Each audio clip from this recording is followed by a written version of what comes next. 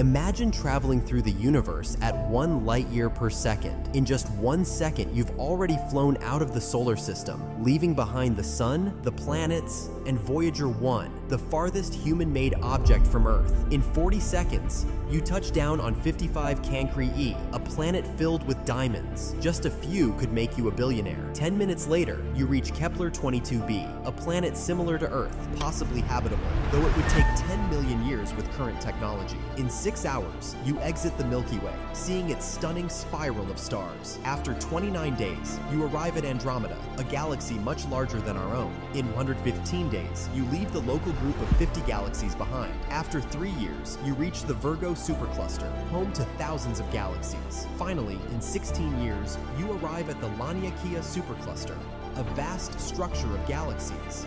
The Milky Way is just a tiny dot lost in its vast arms.